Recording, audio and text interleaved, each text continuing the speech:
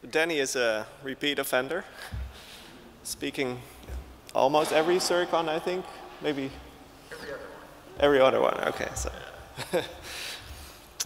Danny is at Protectwise, which is recently was acquired by Verizon.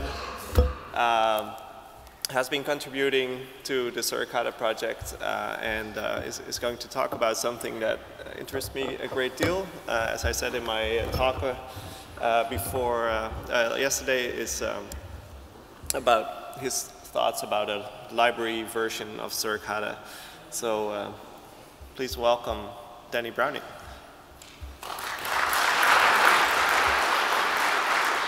Give it to me. I might.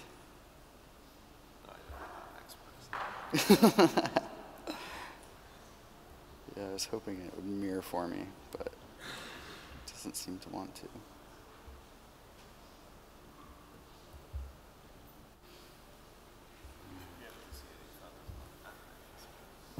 Okay, I can see that one. Oh, there we go.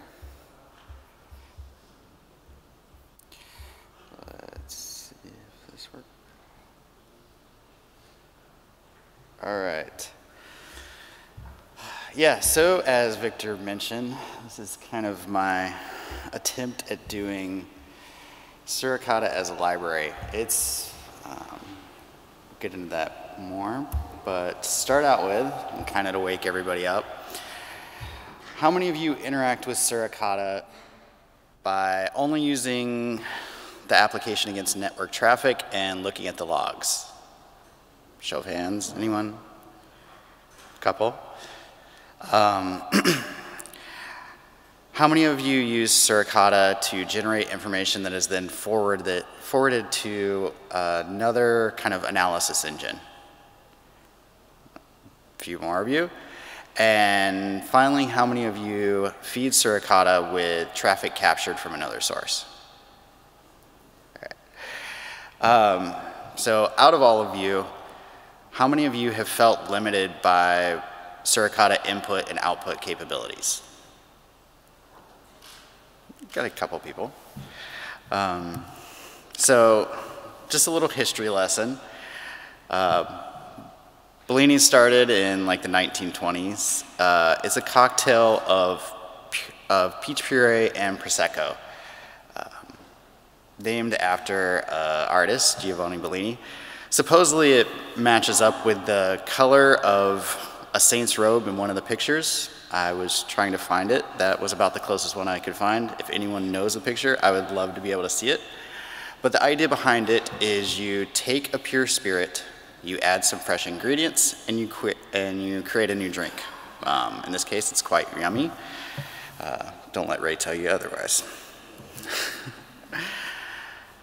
SuriCata as a library has been a feature requested 2016, maybe even earlier. There is actually an issue that came out of the roadmap discussion last year, so if you want to look into that. There's not a whole lot of information in the ticket, so if you have specifics around what a library should look like, how SuriCata should function as a library, please feel free to comment on that ticket.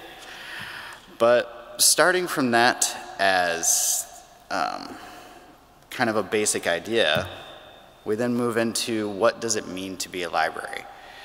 And the kind of raw definition of that is a suite of data and programming code that is used to develop software programs and applications. It is designed to assist both the programmer and the programming language compiler in building and executing software. Okay, so we have an application and we have SuriCata as a library. Not a whole lot of help there. So that means between the ticket, using some more description, basic discussions, I'm just going to kind of take a stab at what that means. First of all, we would like to be able to configure it programmatically. I'm sure most of you are familiar with the SuriCata YAML and all the configuration that is available in there. And as Shivani mentioned, breaking out Vim to make edits to it, it'd be kind of nice to just be able to kind of do a couple things in code here and there. We also want to be able to control Suricata programmatically. So we should be able to spin it up, have it run, have it bring in packets, have it get alerts out to us. There's also a number of great kind of runtime features that are available between rule reloading or using the Unix socket for memory caps. So that also brings me to this. Isn't this just the Unix socket? One of the first things is that it doesn't really provide complete control over Suricata. It's also a little bit kind of racy because it kind of sits outside of Suricata. And if you're trying to feed it packets, this usually ends up involving writing some files to disk and then having Suricata pick them up. So, at ProtectWise, which is now Verizon, we try to develop software in a very agile fashion. This is little a agile, not big agile that most people really don't like. So we kind of want to think of what would it look like to produce a minimal viable product, and in this case, even before that, what's kind of the work that we could do to really see if this is useful for users in the community. How we would not do this, and I'm sure a lot of you have very large number of stories or are very experienced with this, is the whole idea of completely refactor, rewrite, re-architect, where we would be able to eject thread management, combine all the sources, expose memory management, everything there. As we've talked about in previous SuriCons and Victor was mentioning, this is a lot of work. And it's a lot of work for something that has been requested, but we don't necessarily know if it's really valuable or even how people would really use it and interact with it. So let's try to figure out what we can do to easily prove value, get feedback, and figure out what we really want to do to Suricata to kind of expose this as a feature. So as I mentioned in the beginning, we want some easy control and configuration of Suricata. We want easy ingestion of alerts and events, and we want easy sharing of packet data. This is where the idea of Bellini comes in. We're going to take some features, mix it into an existing product. Hopefully it turns out new and tasty and people like it and they want to use it and we're able to keep moving forward with it. So why would I want to do this? Some of my contributions to Suricata are support around reading PCAP files, both in terms of just a directory kind of mode and also kind of a continuous keep alive mode where you keep throwing files into a directory, it keeps processing them.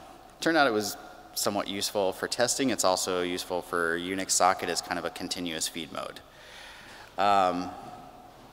And I did this because I've been attempting to use Suricata as a library since 2014.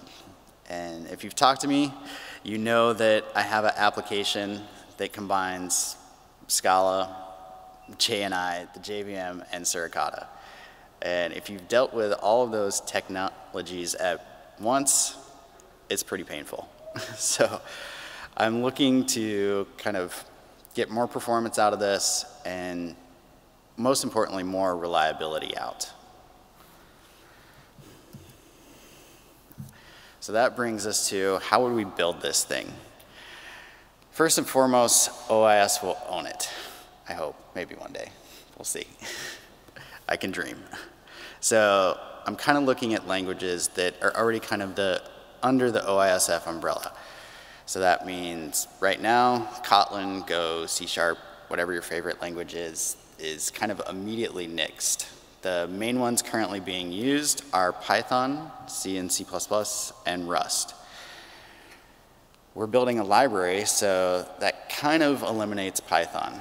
Yes, we could possibly build a library, but there's a bunch of overhead that would come with that as we pull it into other projects.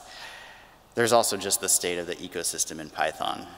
Between Python 2 and 3s, it's supposed to move to 3. Some people are vehemently opposed to that. C and C++ are another possibility. However, like Victor mentioned, we want something that is going to be secure. If we take the C and C++ approach, we're going to have to add in a lot of tooling. And there's been a lot of work on that front. We're seeing more fuzzing, but just beyond that, linting, lots of reviews to make sure that whatever we're building is maintainable, readable, secure, performant. And for non-opinionated languages, it's much harder because there's a lot of wide variations in how something is going to be implemented. And then that leaves us with Rust. In case you haven't heard about Rust yet, it is a very safe, performant language, and it's safe without a lot of tooling. It's just baked in the language. So although we can add fuzzing and additional tools to find possible bugs, we're likely going to find less. It also incorporates almost as easily as C and C++. There's a lot of tools out there that make it really easy to stand up your Rust library and pull it into other languages. There's also the fact that I'm kind of biased. I'm a Rust fan. If you find me on LinkedIn, I actually have my title as Chief Rust Instigator, so I really enjoy the language. So that made it at least easy for me. Hopefully it's not a bad decision. Back to kind of Agile. We want to figure out what we kind of have to work on first. There's kind of the 3 areas. The first is process control. Rust actually has a very good ecosystem now. And so process control, it has both great synchronous process control. It's actually baked into the standard library. It also has asynchronous process control as well. There's a library out there called Tokyo that will allow you to spawn up your processes, get input and output, or provide input and get output asynchronously. As I mentioned before, Suricata has some great runtime features like reloading rules with Unix singles. That's baked into Tokyo as well. So that one's not too much of a risk. It should be fairly easy to kind of take on and build. Receiving alerts, kind of the primary way to receive alerts now is with the EVE-JSON format and possibly via Unix sockets. Same thing, Tokyo has great support for Unix domain sockets, so we can just kind of plug that in and we're getting stuff out of there. Rust also has an amazing library called Serde, which supports serialization and deserialization of a ton of formats in a strongly typed manner, and it even supports JSON with that, so receiving alerts doesn't look too bad. And then finally, we have getting packets to Suricata. Rust has packet capture libraries, so we can possibly get them that way. Suricata has a whole bunch of sources where we have file and different interface cards, but overall there's not really a good solution there for getting packets between Suricata and our library that we're building. So sending packets is kind of the biggest risk to building this whole thing. There has been some kind of previous work in doing this. There's always interface replay where you set up an interface as kind of a dummy, you capture from it. But one of the things we kind of run into is that you can't maintain your timestamps when you're doing that. And if you're kind of trying to tie a number of systems together, you want to make sure that your packets and their timestamps are consistent across all of those. There's also DPDK. At one point, there was even a pull request to kind of make a DPDK source in Suricata. It's also a bit heavier lift than I was looking for in this project. You kind of have to buy into DPDK fully, and at least as far as interfaces go, there's also additional requirements around servers. So I wanted something that was a little bit lighter weight, because as I mentioned, we're just trying to stand something up, get some value, see how people are using it, and where they're going to take this. If you follow the Rust project, you realize that it came out of Mozilla, and they were trying to make something that allows them to build browsers a lot safer and faster. And so they have this project called Servo. It's a high-performance parallel browser engine. And as part of this, they have essentially different kind of Windows context engines that they're rendering things between. And they needed a way to kind of pass information between these separate processes so that they're isolated and sandboxed and they're not bleeding into each other. They created this library called IPC channel. If you're familiar with Go, you've kind of heard the idea of Go routines and Go channels. Rust has something similar where you can push a message on one side, somebody can listen on the other end. They're not sharing like a global mutable state, which causes all sorts of problems. So we have IPC channel, and really the only requirement around it is that it can handle serialization and deserialization from SuriCon.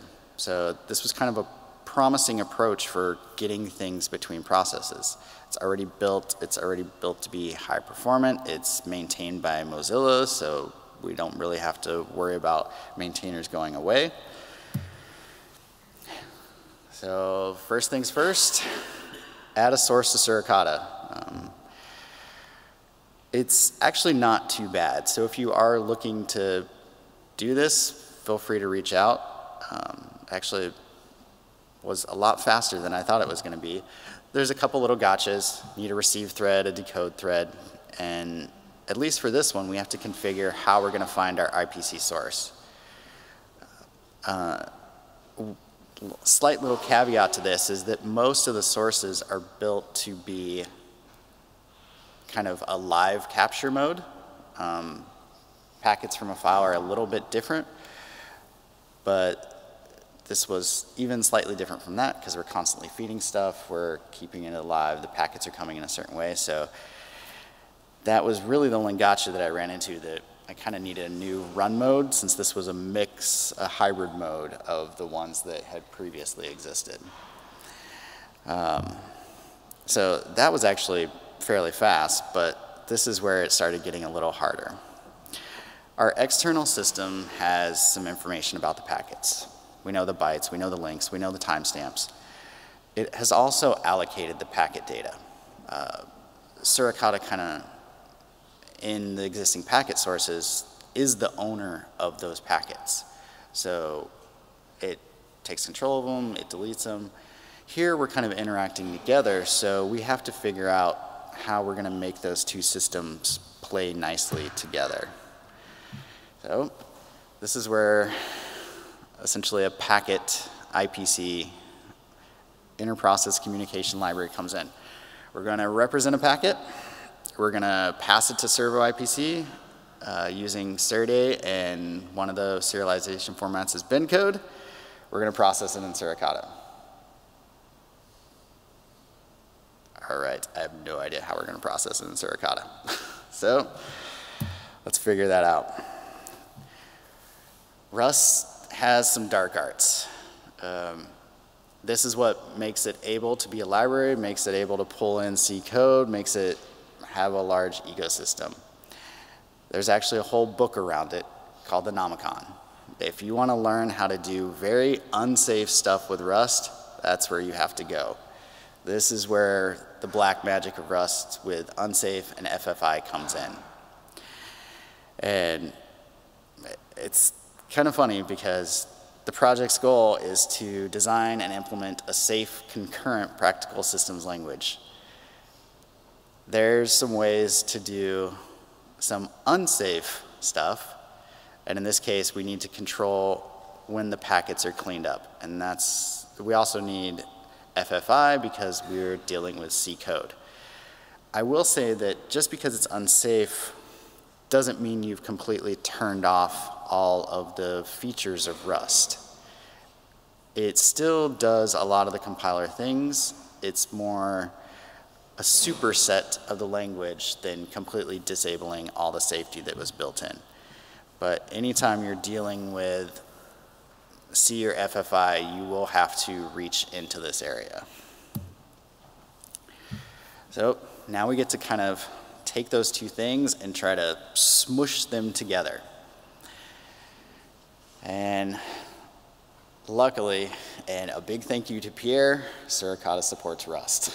This made my life a lot easier and is one of the things that kind of enabled me to do this. However, it was quickly apparent that it is painful to kind of add new features to Rust, so one of the first things I did was take our existing kind of Rust C header generation and convert it to C bindgen. There's actually a pull request out there that'll hopefully get merged very soon. And so now additional Rust code, including parsers, if you end up writing a parser, just kind of automatically adds to the header. You don't have to do a whole bunch of additional work.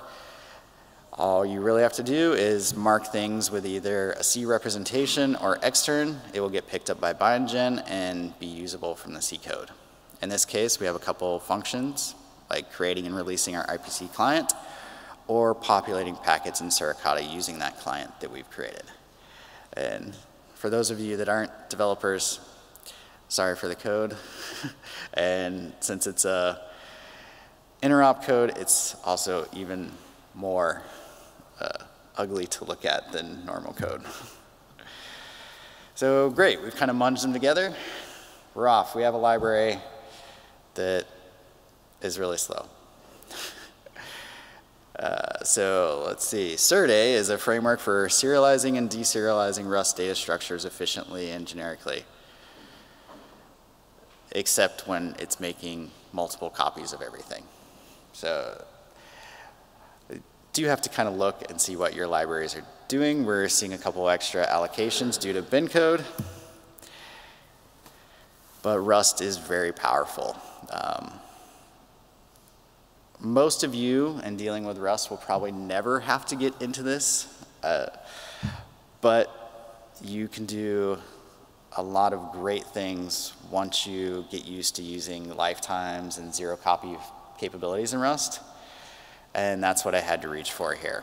So on the left-hand side, there's kind of like an IPC packet that we can kind of skip some copies with, and then coming out on the other side, there's Rust concepts around borrowing things, and that's where you see the wonderful kind of tick A or tick DE syntax.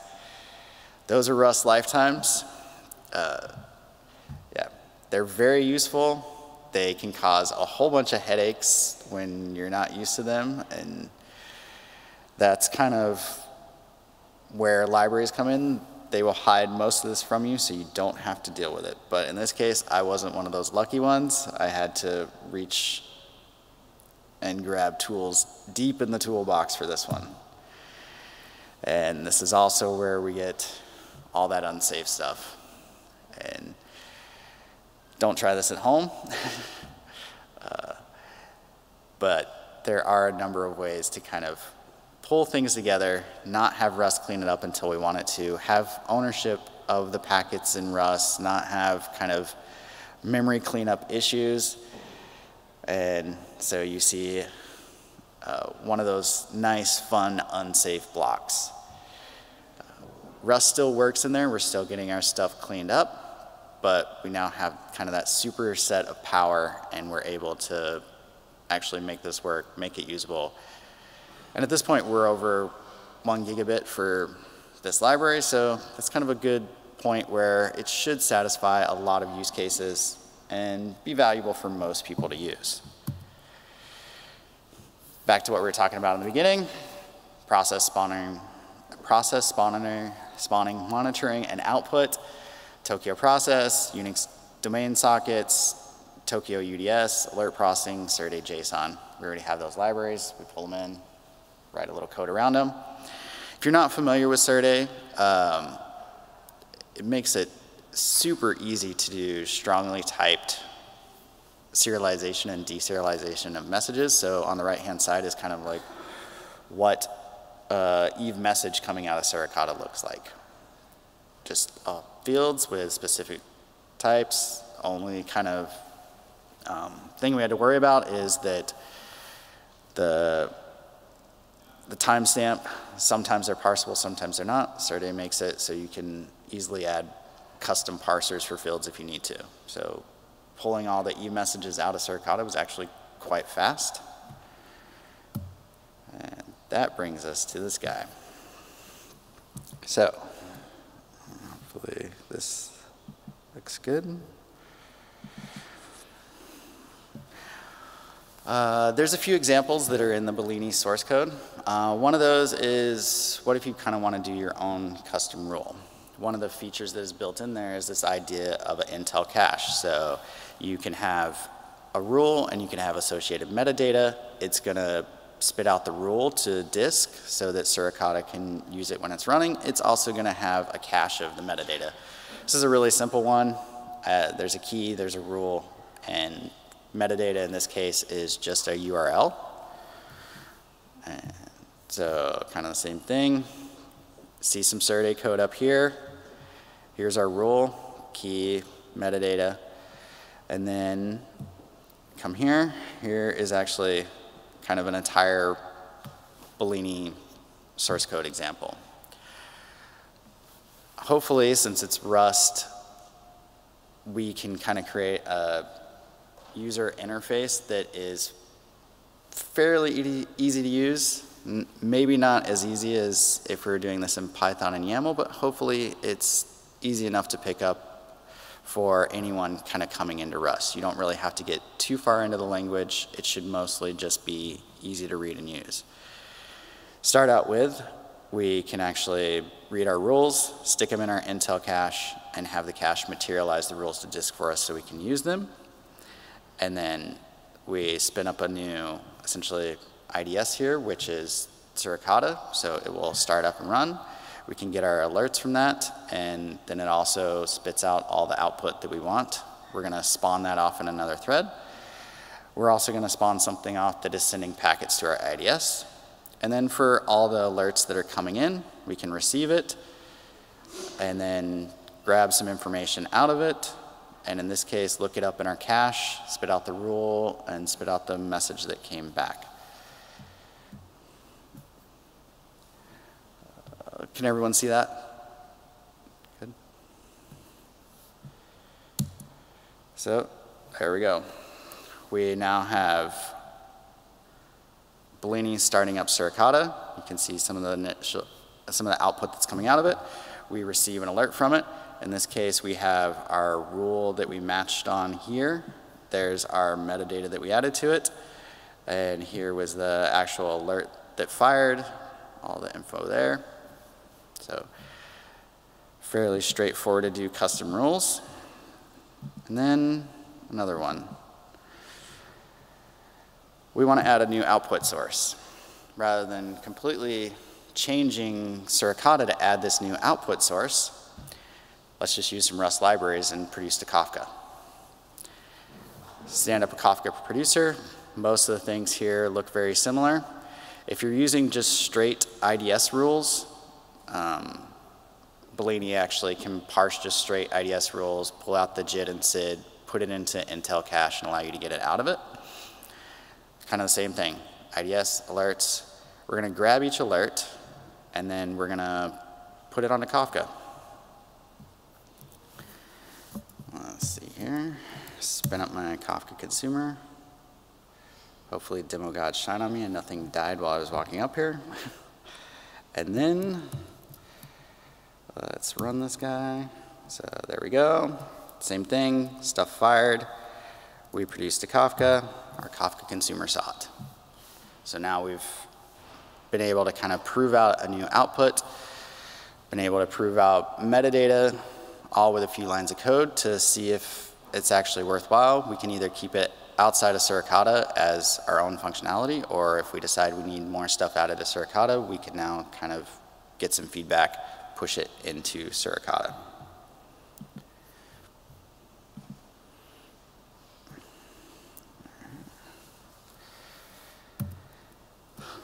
Initial features, as you saw, monitor Suricata process and output. We can receive alerts from Suricata. We can tie that alerts to custom intel. So you define however your rules look like, what intel they want with it. You can send those packets to Suricata. There's even a concept of a tracer where you can send through a tracer packet and get it back out, so you can record timing information, make sure Suricata is running okay. Saw some of the examples. There's one that's just processing from a file and logging it out. You saw custom intel and sending alerts to Kafka. Which comes up to the now what. Yesterday's talk on a JSON schema definition, that would be amazing. If I had a JSON schema, then I could just kind of code gen all the possible messages. Another possibility is we kind of bake that into Suricata so that multiple people can use it. Right now I have it running on just one capture thread. So splitting up the packets, sending them to essentially multiple IPC, or either multiple IPCs or splitting them up in Suricata. There's a couple of ways to do it. Also releasing it. Bad part about working for a large multinational corporation is things move very slowly. So hopefully it will be released here shortly. It does depend on kind of this IPC source. So there's a pull request that I have to get in and get that approved. Beyond that, looking, one, for people to try it out and see if it's useful for them. And if it is, some of the features that they're looking for, such as maybe better supervision, seeing how your Suricata is running, performing, handle restarts, possibly alert you when things are going poorly, handle some of the errors when it starts up. Runtime configuration. You can change a number of settings at runtime, maybe add support for the Unix socket to control all this runtime configuration. Also possible just to send it through as a message somehow with IPC. There's a couple ways. Another one is auto configuration. So just kind of say, like, give me a config for this throughput, or give me a config for this type of traffic, and it can just spit out a Suricata config for you. Additional outputs, everything's moving to the cloud today, so maybe you want a Firehose output. We could add that pretty quickly, and so you could have all your alerts be going to Firehose in AWS. Maybe some minimal capture in there to help with kind of doing performance testing of rules or QA at a, because if you're using T-Rex, you're usually capturing from a set of interfaces. And then beyond that, suggestions. Let me know what you'd like to see, and you just kind of want to see really quickly before you have to think about if it is good to add to the main Suricata code base. And then lastly, questions.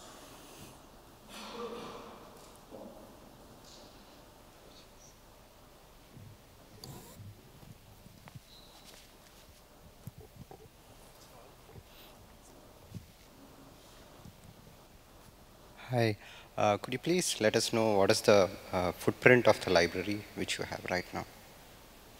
The footprint of, like, the library? It's going to be slightly bigger than whatever footprint you configure for Suricata.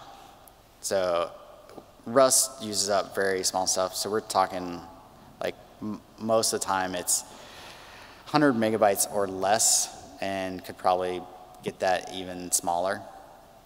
Most of it is very kind of transient in-memory stuff that ends up in Suricata. So your Suricata instance is going to be your primary driver of memory footprint, where that is based on your configuration settings and the size of your rules. This library itself is not a lot of overhead. And the 1 Gbps speed which was achieved, yep. Could you share the details as to on which CPU it was run on? I believe when we were testing, we were actually using this to capture from an interface with T-Rex, and I believe it was on either a 4 or 8 core CPU, but the library is multi-threaded, so it's going to hit each of the cores probably like 2 to 3%, and then same thing, Suricata is going to hit the CPU based on how you have Suricata configured. So even though it kind of has one capture thread, you can still have fan out and multiple management threads, and then the overhead of actually doing the detections. The library is a very thin facade over Suricata to kind of enable this feature set. Okay, thank you.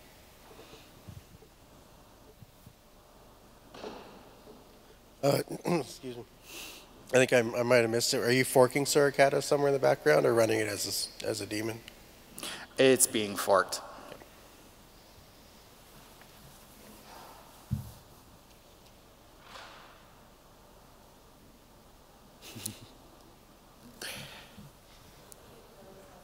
Yep. So the setup reminds me a bit of the Clem AV daemon. Would that sort of, that comparison make sense to you? Yep. It was influenced how Clam runs, how Silence runs. There's a number of them that kind of work in that fashion where you kind of fork or spawn or have a daemon running in the background, and then you kind of provide just a small API to be able to interact with it. And that seemed to be the fastest approach to kind of get this functionality in front of users so that we could see, is it useful, and do we really need to go down the road of actually doing all that work in Suricata, or is this enough to handle the use cases that people are looking for? Yeah, right. So I once did a sort of very quick and dirty proof of concept that's a bit similar. It used Redis to ship the packets. It was far too slow. But the idea was that I patched curl to get access to the unencrypted data, ship it to Suricata, do something. Yep. But then, of course, if you would do such an approach, Suricata has a pretty big startup time if you use a big rule set. Could be minutes, depending on your setup. So to integrate that into command line tools from which you expect sort of instant responses, it's not very feasible. So I was thinking about the ClamD approach at the time. It seems like this would also fit that a bit, although it's not really a full daemon mode yet, but that would be possible, I think. So we could possibly do something like this. In this case, at least with Servo IPC, we kind of have to stand up a server that Suricata is then going to connect into. If we wanted to, we could do kind of a dual mode where you either run it with Suricata connecting or you flip it and Suricata stands up the server and then we connect to that. Just kind of have to have some way to find who is going to be the server and what the name of that connection is. But yeah, if we wanted to leave it as kind of the Clam daemon approach, it wouldn't be a whole lot of work. It's just a little inversion of who owns the channel type thing. I went with the library owning the channel just for a little bit more observability in terms of what config is being run and how I'm running it. So, yeah. But yeah, the Suricata startup time is kind of a limiting factor if you're trying to do it more like a command line approach. So. Very interesting, thank you. Yeah. Any other questions?